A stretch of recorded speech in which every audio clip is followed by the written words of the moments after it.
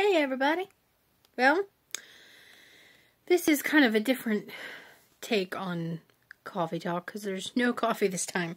But I have put together a list, because I love lists, a list of 10 things that you can do to keep yourself busy / entertained / just doing something during your staying at home.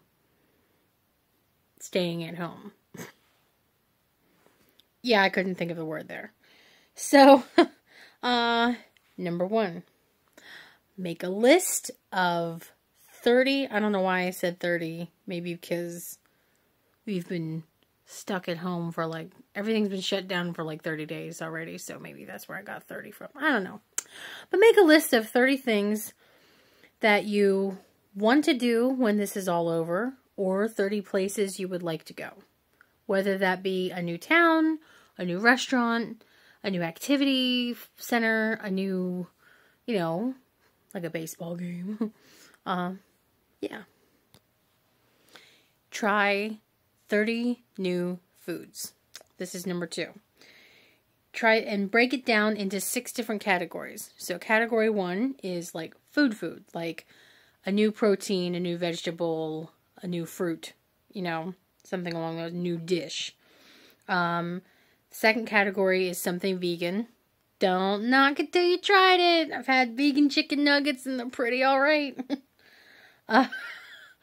Drinks. So, try a new flavor of coffee. Try a new brand of water. Try a new flavor of juice. A new flavor of soda that you've never had. Mark it all down. Sweets. Sweets is the 4th category. Try a new pastry or a new flavor of cookie. Something, And number 5 is a savory snack category. So a new flavor of chip you've never had, or a new flavor. They have different flavored pretzels even now. So, try that. And the last one is the sandwich invention category. I think this one would be the most fun. So, be creative and, try new combinations and put stuff on your sandwiches that you've never put on your sandwiches before. And, there you go. Number 3, play that karaoke roulette game that's on TV, but with hats. So, the names of singers in one hat and the names of songs that everybody would know in another hat. For example, Cher singing This Little Light of Mine. Oh, here we go. This little light of mine, I'm gonna let it shine. All right. Number 4, work on your impressions.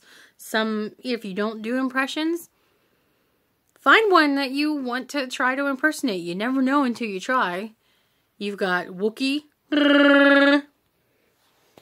Elmo, Elmo love to color stuff,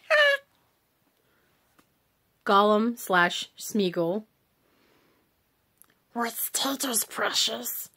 You keep nasty chips. And the list goes on. So, work on a new impression. Follow a new recipe. This is number 5. Follow a new recipe. Either watch the tutorial on YouTube or look one up in something called a cookbook. I know they're kind of ancient, but they still exist. Phone a friend who has a bunch of recipes. I'll give you one for free. You take an English muffin and you cut it in half. And then on each half, with the bottom side down, with the outer side down, you put some roast beef hash. And then you put a slice of good melting cheese on top. And you bake them in the oven at 350 for 15 minutes. And I don't know what it's called, but I grew up on it. And I love it. Good stuff. Number 6. think of something you can do. Yeah, you. To make the world a better place. That sounds so cliche, but right now we really literally need to make the world a better place because this whole thing is really bringing out a lot of negativity in a lot of people. So, figure out what you can do, something you can commit to that you know is a good way that you can spread love or encouragement or positivity in some way. If you're a good artist, draw beautiful things that make people happy.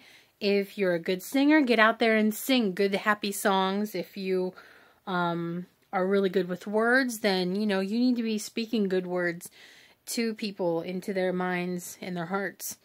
You know, do some more good. Number 7, send handwritten letters to your friends and family. I'm someone who likes to write anyway, but I have forgotten how much I really enjoy writing down letters, and it really is kind of exciting to send it through the mail and like, when are they going to get it? And then if they do get it and they respond back, you know, it gives you something to look forward to. So, you know, turn a good friend into a pen pal that you just happen to know. And if you don't know what a pen pal is, Google it. Number 8, go through your old clothes, see what you can donate. This has a bunch of stains on it from me coloring my hair, but it's my Breakfast Club shirt, and I'm not getting rid of it. So it's my everyday lounging shirt, but there are plenty of other things that I have found in my closet, and some of my old like tops that I used to go to the clubs. Okay, I don't do that anymore. I haven't done that since I was 28 years old, but some of my old clubbing tops could be really, really cute dresses for Morgan, so she's going to let me put them on her, and I'm going to pin them and sew them, and hopefully they turn out correct. New hobby. Who knew? Number 9. This is something I do all the time, and I feel almost like a nerd, but actually really kind of obsessive. I don't know. Take an inventory of all the food that you have on hand, like how many sticks of butter or pounds of butter or whatever, like even the smallest little thing, like how much ketchup you have, all that kind of stuff. And then from looking on the list, put together meals, put together meal ideas, like look and see what you think would go together. You know, oh, I have a ham steak in the freezer I forgot about. That's going to go well with my can of green beans, you know, and let's come up with something else there to eat, you know. Hey, it works. It really works. I'm telling you. And it helps you organize your grocery shopping list too, because if you already know what you have, then you're not going to buy extra and end up with like 1,500 boxes of mac and cheese when you don't need 1,500 boxes or even 15 boxes of mac and cheese. So there you go.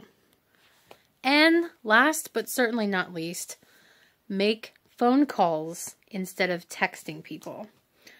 I think people have forgotten how important it is to hear other people's voices. It is really easy to text because I've had a lot of dead space on the phone where I want to talk to the person, but now I can't think of anything to say, but I also don't want to hang up because it's like my best friend or at the time, you know, someone I was dating or whatever, you know, but these days it's so much easier to text because you can just answer whenever you have an answer or ask a question whenever you have a question. And while that does make a little bit of sense, it still feels good, especially now that we can't visit each other. We need to hear each other's voices.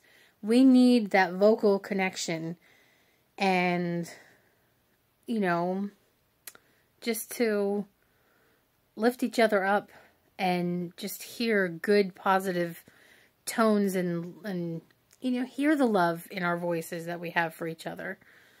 So that's my list of 10 things, and hopefully give you some ideas, and hopefully you had a little bit of fun watching this. So on that note, I'm going to go, but have a wonderful day. Continue to stay safe. Continue to really stay positive. And because this too shall pass. Have a good day.